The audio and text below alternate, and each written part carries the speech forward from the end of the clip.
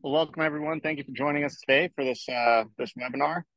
Um, I'd like to introduce Dr. Mark Zeidman, who's going to be giving us a presentation today. Mark is an assistant professor in the Department of Pathology and Immunology at Washington University School of Medicine, in the section of Pathology Informatics in the Division of Laboratory and Genomic Medicine. He describes himself as a clinical pathologist, data scientist, and informatician with a life goal of making the practice of lab medicine less art and more science. He's working to execute this vision through a diverse portfolio of contributions spanning clinical service, research, teaching, and mentorship and service engagement. His research program focuses on developing novel data analytics applications to improve the quality and efficiency of clinical laboratory services, identifying and preventing errors throughout the total laboratory testing cycle, from test ordering to result interpretation. Mark, thanks a lot for agreeing to give this presentation today, and I'll turn it over to you. Thank you again. Thank you, Tommy. Thank you to the Cycle Committee, and thanks to everyone for joining today. I'm really excited for this presentation. This is a topic I really enjoy. I find very complex and intriguing, and I hope that through our discussion, I'm going to learn a lot of new tips and tricks for how to give better scientific presentations. So my talk today is give a compelling research presentation using storytelling and data visualization. Giving a scientific presentation is an awesome opportunity. You can establish yourself as an expert. A great presentation will engage your audience, is going to generate interest in you and in your research, and is going to leave a lasting impression. We might not all feel like experts at giving talks, but we are all experts at attending talks. And we've all been to and experienced a good talk, and we've certainly all experienced bad talks as well. So in the good talk, if we all think back, you might remember a feeling of excitement, interest, engagement, like you connected with the speaker and learned something new and grew along with them. On the other hand, in that bad talk, you might have been bored. You might have felt like you were disengaged from that speaker and that you had trouble following along. And perhaps you felt like a bit of a prisoner in that room, unable to leave. And so really what this talk is about is how do we achieve that good talk status? And we're going to go over what I think are really essential tools for how to give a great presentation. Now, I'm going to, of course, caveat that there are many ways to give a great presentation. And my presentations are not perfect. I continue to improve them and work on my presentation style. But I think these are practical tools that we can all use to help improve our presenting styles. So step number one, a great presentation will consider the audience. What is the background and expertise of your audience? What are they interested in? What is their attention span, right? So when attending, the good news is that nobody is forced to attend your talk. But your talk might be one of 30 they attend that day. So you really have to recognize that they only have so much attention that they can gift to you. So I cannot emphasize enough, do not show off. The purpose of your talk is not to exhibit how much jargon you know, or how much you worked, or how productive you were. It's about the audience. It's how you can connect with them and how you can share with them your enthusiasm and your key findings and help them feel like they're the smart ones, not that you are smart or impressive. Step number two, a good talk will tell a story. When I say tell a story, I do not mean make up your results or make up your data. Tell a story doesn't mean to lie. Tell a story means to present your study using a narrative, okay? And there's an excellent book by Dr. Randy Olson called Houston, We Have a Narrative, and I highly recommend it. And in this book, he describes a story as a sequence of events that happen en route to solving a problem. exactly what we're doing when we're talking about our science.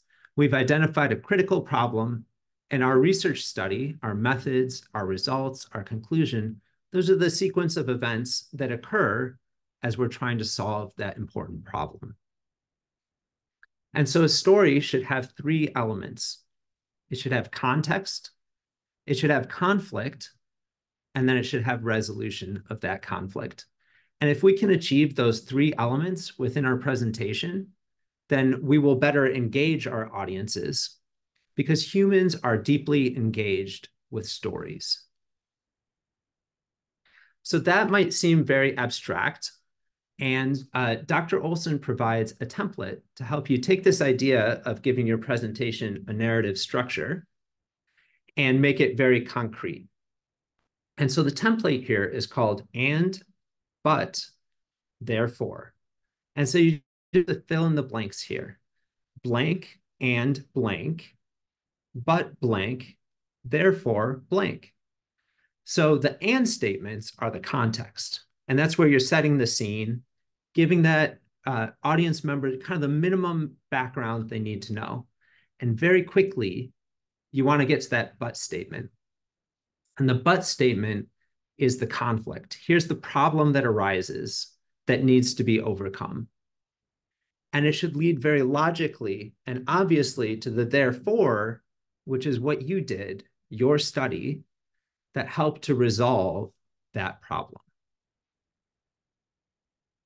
So for example, for a lab medicine talk, an and but therefore statement might read something like, disease X is common and causes significant morbidity and mortality.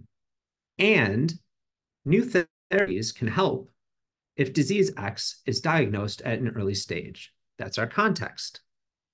But current diagnostic tests are not sensitive to early disease. That's our problem statement. Therefore, we developed and validated a novel, more sensitive diagnostic test, ... So here you can see how we can take our study and put it into this and, but, therefore template in order to achieve those three elements of a story: context, conflict, and resolution. Now be careful, because you want to not just tell a story, but you want to tell one very clear and simple story. And so Dr. Olson describes the narrative spectrum, which goes from under narrative, too little narrative, to overly narrative, too much narrative. So too little narrative is when we're failing to tell any narrative story. And you'll know that's true because you'll be sitting in that talk and you'll be getting and.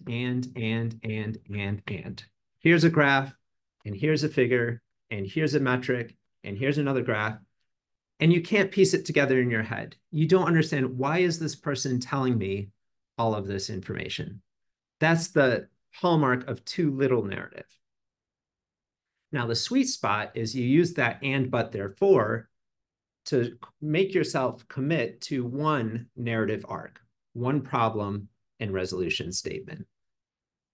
Now, on the other hand, too much narrative is when you have too many problems and twists and turns to your story. And that's going to sound like blank and blank, but blank, therefore blank. Yet, therefore, however, therefore, on the other hand, and as you can see, the logical thread becomes very complex and twisted and hard to follow. And so you can lose your audience by having too little narrative, but you can also lose your audience by having too much narrative. And often when we get into the too much narrative is when we're so excited about all our work that we want to share it all. I want to tell you about everything and every challenge we had and every twist and turn. But you got to remember, this is the first time the audience is thinking about your project. And so you need to make it simple so that they actually have an opportunity to understand and appreciate one story, since they won't be able to consume many.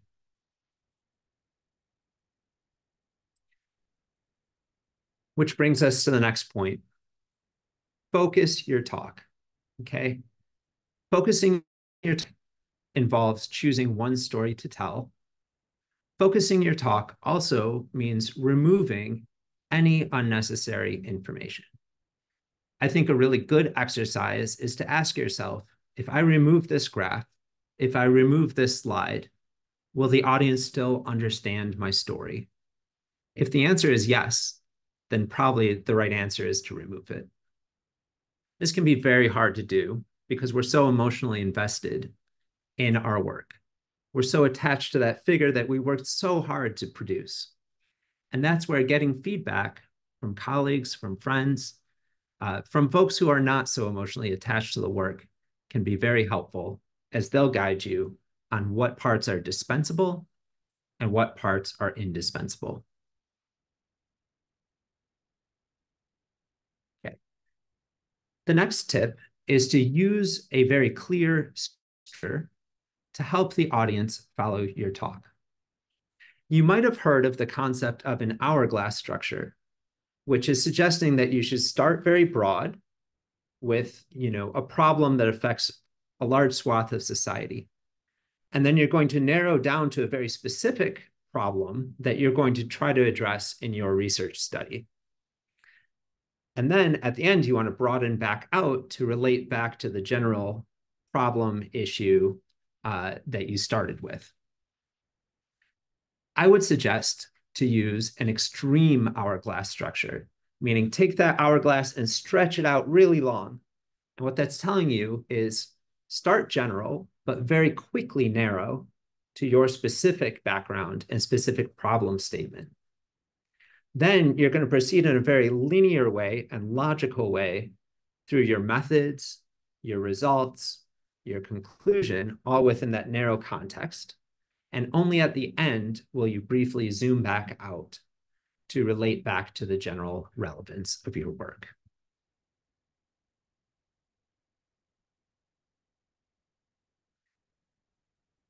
We can talk for a long, long time about slide design. I think there are folks who dedicate their entire career to how to generate compelling slides. So I'm just going to speak in general principles.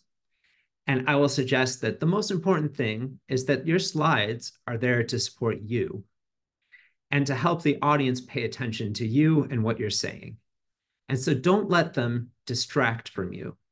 So here's an example where I have a very, very complex display element on the left and a wall of text on the right. If your slide looks like this, then your audience has to make a choice.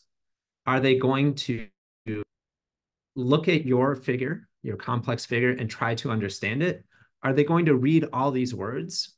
Or are they going to continue to pay attention and listen to you? And we've all been there. One lapse of attention, and it's hard to rejoin the speaker. And so you really don't want to lose your audience. So keep your slides simple so that they support you and do not distract from you.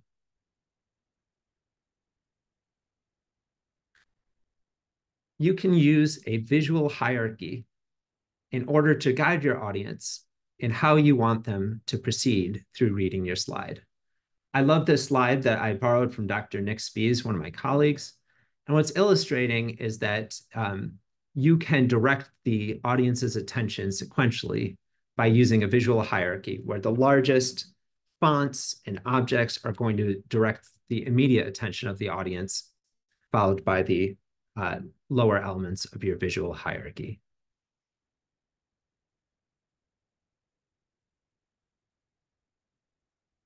Okay, so we're not going to get to spend enough time on data analytics, and data visualization. But here is, I think, the most important thing you should think about.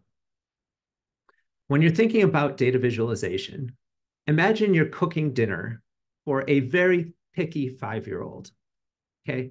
And so you're trying to figure out a very complex problem, which is, how do I make something that is appealing to this picky 5-year-old, that is nutritious and going to help them be healthy, and that they're actually going to eat, okay?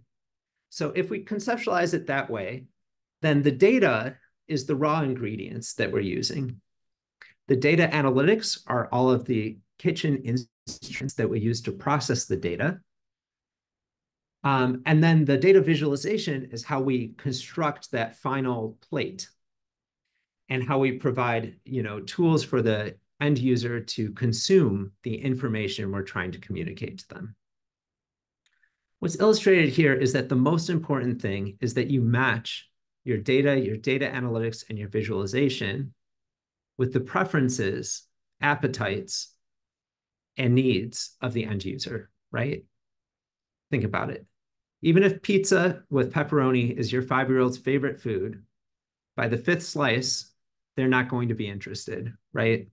So you got to make sure that you're constructing display elements and visualizations that the end user is going to want to consume.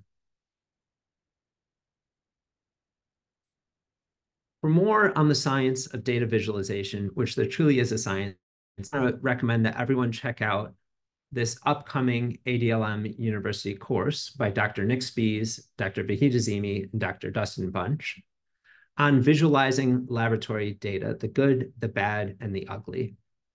This session is going to give you, really digging into the depths of how you use color theory and visual cues to make your visualizations more effective.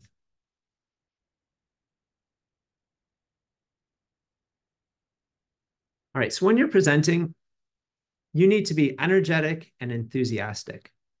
Okay, if you don't have enthusiasm for what you're talking about, surely your audience will not. This can often be hard because it can be stressful to speak in public, and we all feel nervous. And the great thing is that it's A-okay to be nervous. As long as you take that nervous energy and reframe it. I am nervous because I am excited about my presentation. What you have to watch out for is that nerves don't manifest in ways that are portraying either being closed off or pulling away from the audience, which gives you the sense that you're not interested in presenting your work, right? So channel that nervous energy as excitement, and you will draw the audience in to your presentation.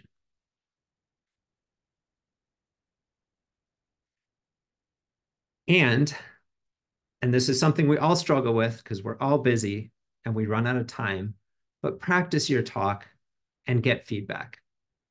Get feedback from colleagues you trust, from friends who are going to give you honest feedback and help you refine your talk.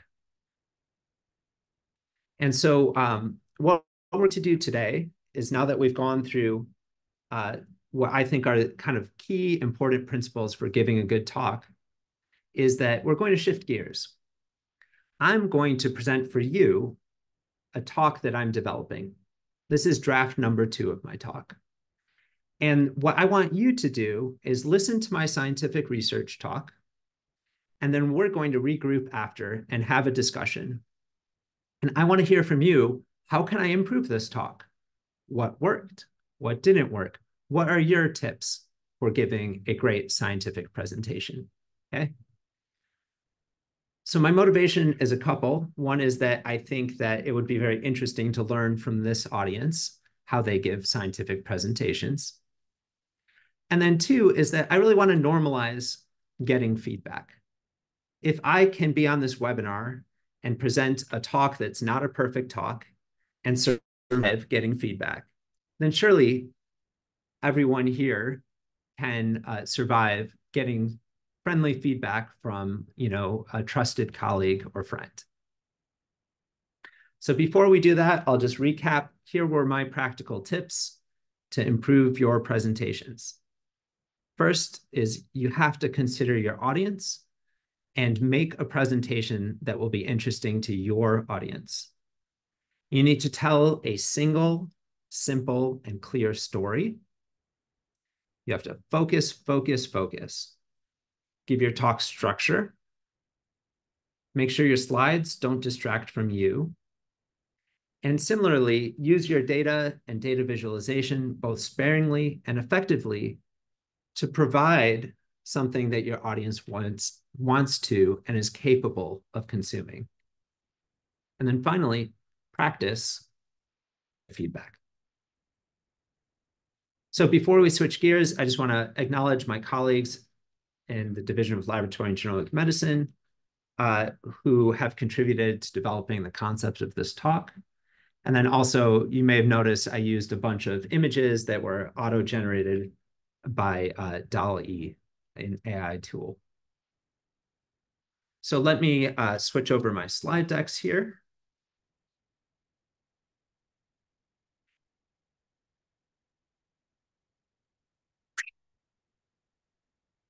Is everyone able to see my slides? Yes. Wonderful. All right, so I'm going to present a research project that we've been working on. And the title of my presentation is Utility of a Single-Step Reflex, Urinalysis Reflex Algorithm for Detecting Uropathogens in Neutropenic Patients. Urinary tract infection detection is challenging in neutropenic patients. Neutropenia is a condition characterized by a decreased absolute neutrophil count, and it's very common in cancer patients. The challenges are that these patients are at a very high risk of complications of urinary tract infections, including pyelonephritis and urosepsis. The other challenge is that our conventional testing strategies may not work very well for this population, and that's what I'll tell you about. So one of those strategies is reflexive urine testing. This testing algorithm aims to balance diagnostic sensitivity for urinary tract infections with culture stewardship, because overutilization of cultures leads to unnecessary antibiotics and wasted resources. On this slide, I'm showing a typical double-step reflex where only specimens that are positive by chemical urinalysis proceed on to microscopic urinalysis, and then only those that are positive in microscopic urinalysis are subjected to urine culture. Now, the problem arises that urine microscopy may lack sensitivity in neutropenic patients. This is a figure I adopted from a publication from Claassen and colleagues. And what is plotted on the y-axis is the number of culture-positive patients in their study, broken out on the x-axis by neutropenic patients versus controls. And what is additionally, 1 of 23 patients with neutropenia were positive in urine microscopy versus 21 of 31 in the control group. So there was a significantly lower rate of microscopic urinalysis positivity among neutropenic patients. And what that means is that our conventional double-step reflex that requires microscopy positivity may lack sensitivity in this patient group. So as a result, there's an alternative single-step algorithm that has been proposed and adopted at many institutions, including our own, and that's shown on the right. And here, any sample that is positive by chemical urinalysis proceeds directly to urine culture plus or minus microscopic urinalysis. And so the difference here is the single-step algorithm does not require a positive microscopic urinalysis before culture. However, there have not been prior publications that have demonstrated the real-world clinical utility of this single-step reflex strategy. How much does it actually improve the detection of uropathogens, and how much does it increase the burden of urine culture? And that is the question that we wanted to answer. And so we performed a single institution retrospective data analysis. To tell you about our institution, Barnes-Jewish Hospital in St. Louis, Missouri is a large urban tertiary care center. And our microbiology lab services about 6 regional hospitals in the area. We have 2 orderables available. a conventional double-step reflex, and then a single-step reflex we introduced in 2018 that's intended for use in severely neutropenic patients. At our institution, we define a positive urine culture as greater than 10 to the fourth colony-forming units per ml for a straight catheter specimen, and 10 to the fifth for other specimen types. So in our study, we defined our cohort as all UA with reflex to culture orders on patients greater than 18 years. These had to be processed at the Barnes-Jewish Hospital lab between June 2018 and October 2022, so approximately a 4.5-year period. For each order, we categorized that patient as one of different categories of neutropenia based on the most recent absolute neutropenia count within up to 7 days. We defined a neutropenia of none as greater than 1,500 neutrophils per cum, mild as 1,000 to 1,500, moderate as 500 to 1,000, and then severely neutropenic as fewer than 500 cells. Unknown neutropenia was for samples that did not have an ANC available within 7 days of order. On the right, I'm plotting the volumes of UA reflex orders broken out by neutropenia category. And what you can see is that the most common was unknown neutropenia status, about 62% of orders, followed by non-neutropenic or none, and that severely neutropenic patients were about 2% of our cohort. So our first result is that the single-step orderable was not being utilized as intended. On the left, I'm showing the relative utilization of the double-step and single-step reflex for patients of differing degrees of neutropenia. While it is apparent that the utilization of the single-step reflex in light gray increases with increasing severity of neutropenia, what we find is that even the most severely neutropenic patients, about 80% of the orders are for the double step and not the single step reflex. We also see evidence of overutilization on the right. Here I'm plotting the number of orders for the single step reflex broken out by neutropenia. And what you can see is that only 28% of the orders for this orderable that's intended only for use in severely neutropenic patients was actually placed on patients with evidence of severe neutropenia. So there's overutilization in non-neutropenic patients. Our next finding is that the chemical reflex rate, which is the first step in both algorithms, did not vary significantly with neutropenia. There was about a 70% reflex rate across all neutropenia bins. On the other hand, the microscopy reflex rates were significantly correlated with neutropenia, with a decreasing rate of meeting microscopic reflex criteria, which at our institution is white blood cells greater than 10 per high-powered field.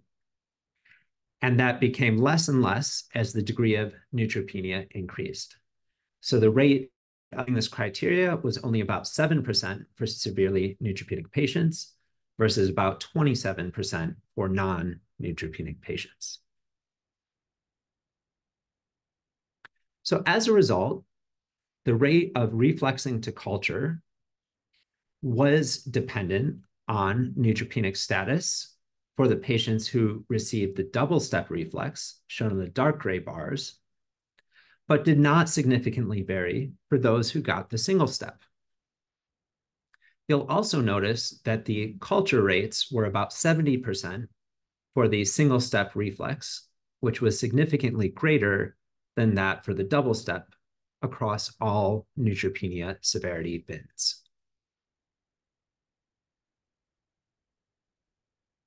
Finally, what we found is that the single step reflex has a very high cost to benefit ratio.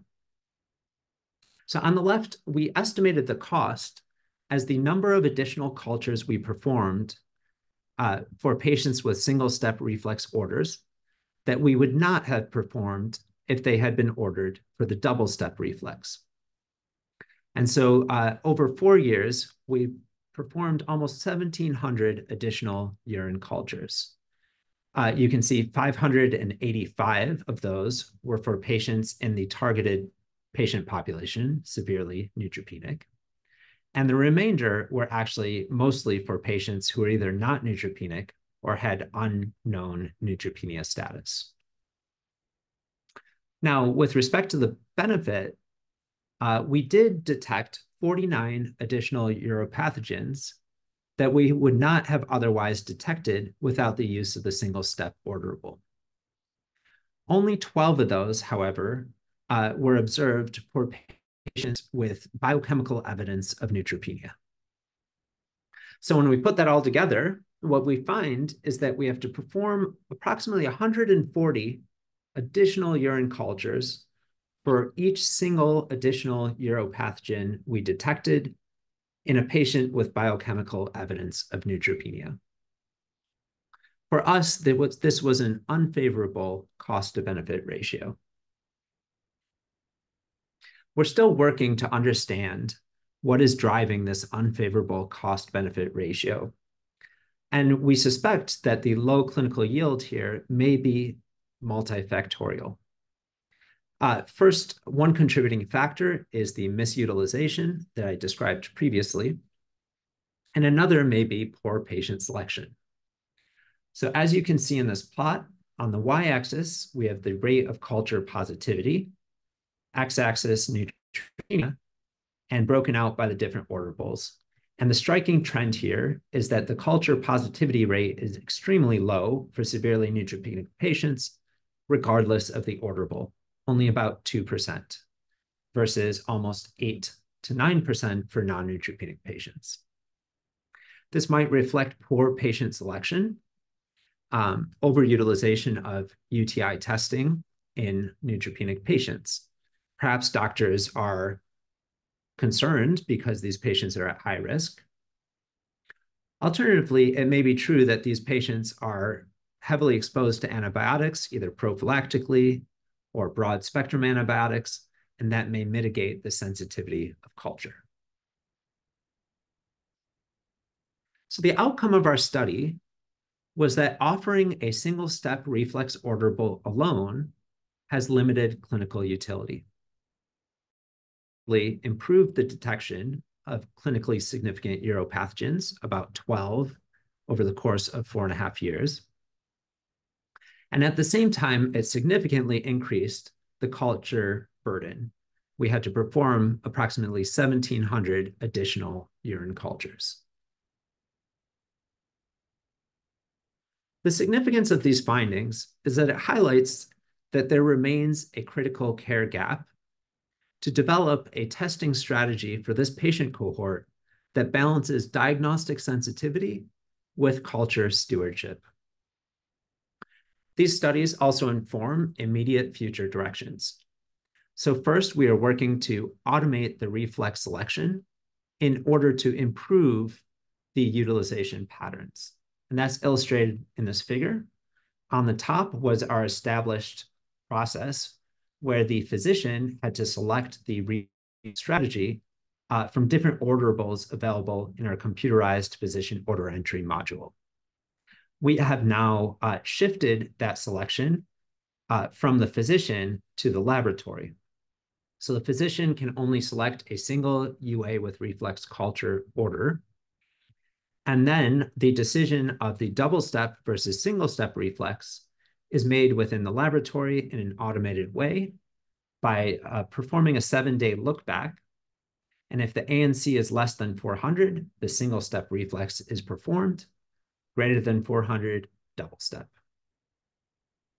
We're also working to improve patient selection by providing provider education on the importance of culture stewardship and by developing new data analytics and machine learning tools to try to identify, based on patient characteristics, who should receive the single-step reflex.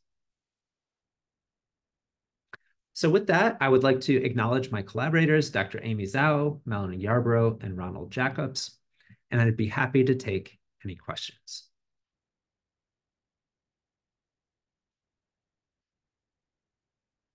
All right, so here's the deal. Let's skip the questions on this specific research study, and instead, I want to hear from you. How can I improve this presentation? What worked, what didn't work, and I hope we'll have a fruitful conversation.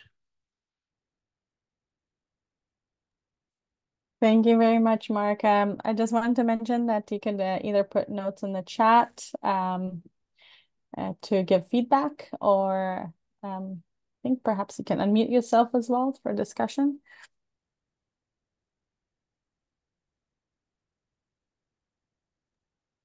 So I'll go ahead and get started. So first of all, I actually thought it was a very good talk. So this is hard. This is me really nitpicking here. But I would say perhaps maybe on slide 8, if you wouldn't mind going to slide 8, when you were describing the patient cohort, I felt like there was a lot of time spent on that, but maybe not as much was needed. Agreed. Agreed. I thought that when going through this, it took a long time to get to the problem statement. And so I think those opportunities for where to streamline getting to the question and the conflict would be helpful. So I agree. Thank you. Yeah, that's interesting, Jamie, because I made a note about the slide because I spent a lot of time. I think I agree. It's an excellent talk. I think it breaks down the data really nicely. The categories, like the way you have the graphs presented, it's simple, not too many colors, the slides are not busy. But this was the one slide that also stood out to me as I kind of was trying to figure out what's the take-home message or whether this could be more slides, should be more slides or less information. Yeah. Let me ask that. What are your guys' take on the quote unquote obligatory table 1 cohort characteristics? Do you include it? Do you not include it?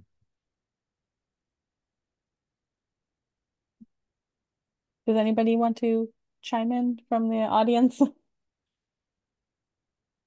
I'm happy to also provide feedback. I think it's very important. I think what you mentioned about antibiotic use and that being a kind of founding factor, that could have actually maybe be included up front in the characteristics, whether they're on antibiotics or not, but maybe that information was not available. I see a comment in the chat here from someone. Gerhard Grotner is asking, you left out one important consideration, namely that severe neutropenic patients may be susceptible to infections that cannot be cultured easily under standard conditions. Gerhard, can you expand on that?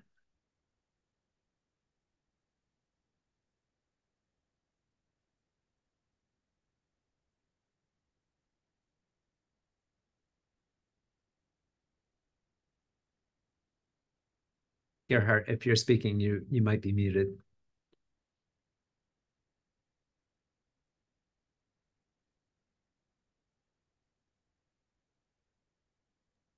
Perhaps he's typing his response.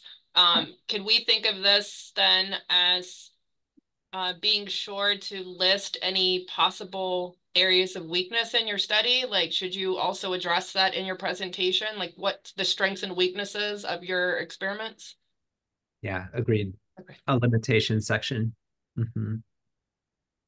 And we have a request to see your title slide again. Yes.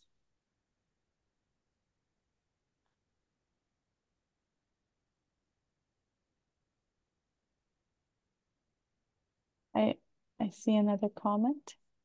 Maybe the comment about the title was, I'm not sure if someone was, Grant McBride is mentioning that. Perhaps this doesn't mention this 2-step algorithm or its existence. I'm not sure if that's what they're referring to. Whether the title could be reflective of comparing, not comparing the two, but including the different existence of different algorithms. Yeah, I think the idea of maintaining internal consistency throughout is important and something that comes with iterations of editing and refinement. Darcy, you popped on. Did you have a comment? Maybe I missed this, honestly, but I was wondering about, because I think this is a really contentious topic, and what guidelines are out there? You know, maybe you said this and I missed it, but, you know, kind of what is that background? You know, who weighs in on this? Who are those experts? What did they say? You probably alluded to it some because you set up really nicely the impetus for the study, but you know, at the end you were like, hey, this is rotten. So we need to do something different. So like where did that land, and you know, how does that fit in the greater scheme? Should we adopt that, or, you know? Yeah. You're right. UTI testing is a very urinary tract infection testing is a very controversial topic. Even whether or not to implement a reflex algorithm, what are the reflex criteria? These are areas of great practice variation. Also caveat that I am not a microbiologist. I am an informatician and data scientist. So yes, I think those are valid questions. I think, though, the data support that we didn't solve this problem by simply providing an orderable with the option of a single step reflex. Yeah. Let's pivot back to the presentation kind of formulation. So let me pose the question: was the narrative clear? Was there a clear context conflict resolution form to it? And if not, what could we do to improve it?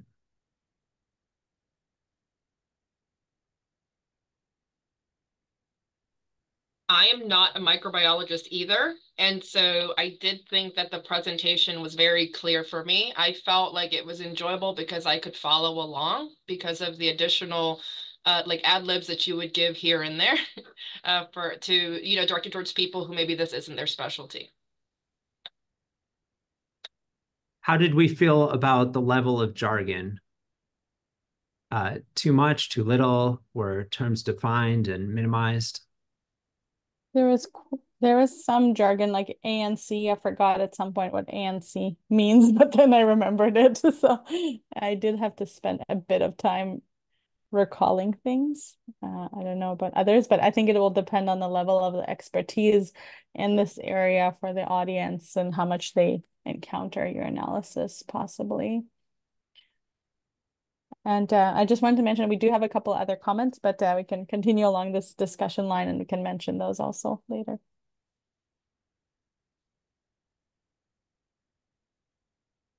What are the other comments? Oh, yes. Okay. So we had a comment from Anil Chokala, and let's just a second. Let me.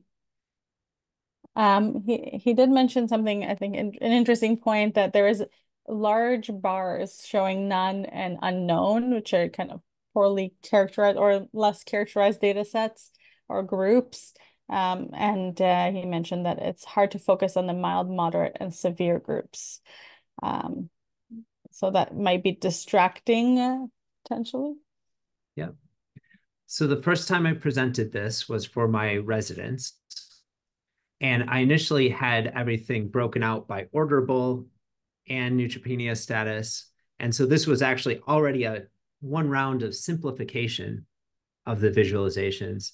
And I think Anil is pointing out that even further simplification might be of benefit to really just hyper focus on what are the key findings. Thank you for that comment. Thank you. Yes. So the other we had from Grant McBride. I think we covered this topic as well. Just to mention it again, there was about using single step urinalysis. That the title doesn't mention the two-step. Melissa Bennett responded, for me, the story was well laid out. This is not my area of expertise, but I was able to follow along. The only part that lost me was the very end when you mentioned the lab values that are used to determine a two-step versus single step. How were those values determined? Is your plan to continue monitoring the data? Mm-hmm. Yeah, so I didn't describe that part. So we're talking about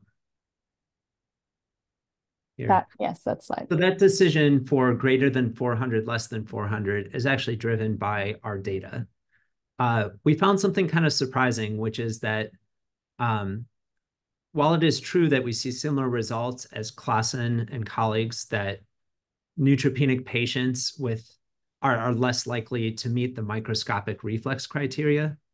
If you break it out into neutropenic patients with a negative urine culture versus positive, we find that those with a positive urine culture, the majority of them actually meet the microscopic criteria. Okay. And so it may be just that the pretest probability is lower in those patients, explaining why they're not meeting white blood cell criteria because they don't have a UTI. Okay. And it's only when you get below 400 that impact of not having enough neutrophils to meet the criteria becomes significant. So it seems like that concern of the limited sensitivity of the microscopic reflex becomes critical below 400, and that's where we set that up. It was in the first version of the talk, and then I was trying to shorten it, and so I removed it down. So Mark, while you're on this slide, this was the only other comment that I had about the talk, was that although this is not a very busy image on the right, it didn't correspond to what you were talking about at the beginning of the slide. And I could not help myself but looking at the images. And then I was like, wait, he's not talking about this right now. Yes. And you don't start until kind of the future direction section. So my recommendation would be maybe to like include a white box to cover it until you're ready to talk about it, and then unveil it if you want the audience to focus on what you're saying in the beginning of the slide. Yes, yes, great call out. So that's an example of a complex figure causing the audience to have to choose between listening to what I'm saying or looking at the figure. And so, yeah, ways to deal with that. One would be a click-through slide where you hide that image until you're ready to talk about it.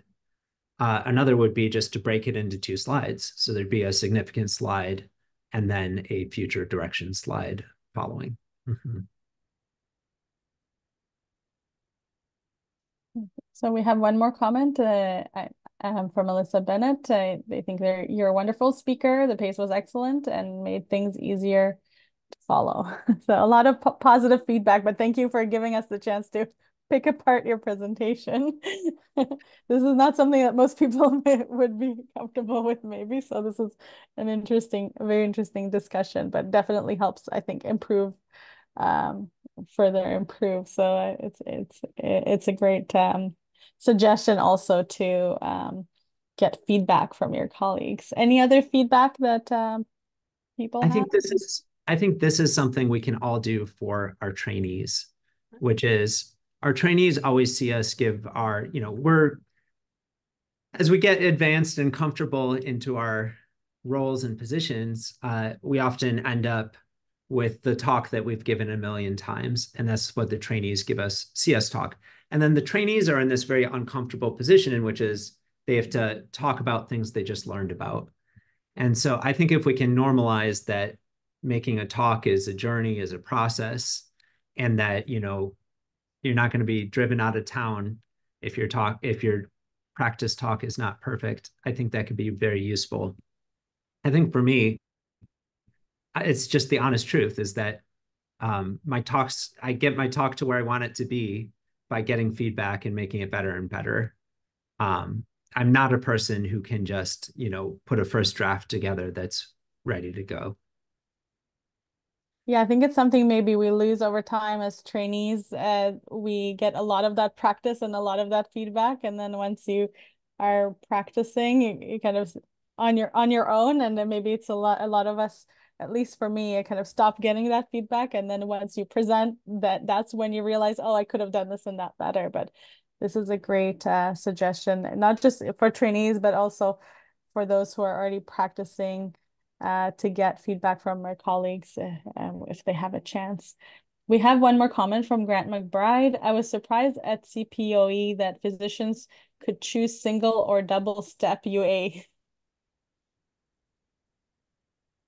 How was that surprising, Grant?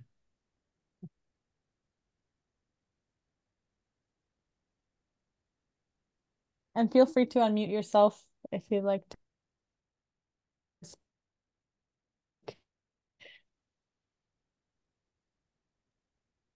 Mark, this is Grant McBride from Australia, actually. Look, I was a bit surprised that the physicians would have the skill set to know the difference between a single and double step UA. I mean, I'm just actually surprised by that. I wouldn't have even given them the that ability to do that. I thought that's a lab consideration, not a clinician consideration. I think our data suggests that you're correct, right? We saw that most of the orders for that single step reflex were inappropriately placed on non-neutropenic patients. And then most of our neutropenic patients were not getting the intended single step reflex. So I think what we learned was that, putting it on the physician just added to the complexity of their order menu and was not, a robust way to adjudicate between which was the most appropriate reflex. So thank you for your comment. That's well taken. Is it possible that during order entry, the one that they're choosing, most commonly is just the first one that's listed, and they kind of just choose that more commonly? Most people maybe just want to proceed with the order and will not look at the options. There's certainly data that, there are different biases in terms of display orders that can lead to misutilization patterns. Yeah. So for this talk, if we go back to the first presentation, so I tried to think that I'm going to present to a lab medicine audience. Granted, not all microbiologists. So that was kind of how I was thinking through the audience. For my and, but, therefore template, you can kind of imagine the and statements were going to be, neutropenic patients are at high risk of complication, and they might not be able to meet white blood cell criteria. And there's special testing algorithms that are intended to improve sensitivity while maintaining culture stewardship, excuse me. The but statement was that the gap that I identified was that we don't know how they actually work in practice. What is the value provided? What are the costs accrued? And so the therefore was then, therefore we did a retrospective look back at the period since we have provided this as an option within our orderable system. So that's how I thought through, what was the story of this talk. Okay. And then in terms of that narrative structure actually fits very well with what we're all very familiar with, which is the structure of a talk, the structure of a paper, right? Which is introduction, methods, results, conclusion. So the introduction is where you give the context and state the problem, right? What is the gap you're going to address? And then the methods, results, conclusion are the therefore. So these are the steps we took on a journey en route to trying to resolve that conflict or problem. So that's kind of the story framework. And then once I have the story framework, now is what we're going through, which is actually the really hard bit, I think, which is kind of editing it down to I'll tell you now, the first version of this was maybe twice as long in terms of data slides, right? It was way, way too much. This may still be too much. I'd be interested to see how it was for this audience. But then it seems like also in that process of contracting, I've also lost a couple of details for some of the folks on this call, right? So that focusing, that distillation of the key results and findings are really important. But what I would point out is that giving it a story did not mean, of course, telling a story in terms of a confabulation. It's still, we're still trying to be empiric and rigorous and academic, and that we're going to present from the data and trying to support the conclusion that we'll draw at the end. Any comments on, so we had some discussion of data visualization. I really encourage everyone to go attend that university course. You'll learn about why bar graphs are better ways than, for example, pie graphs for presenting relative rates. And I tried to stick to a few of those different principles here.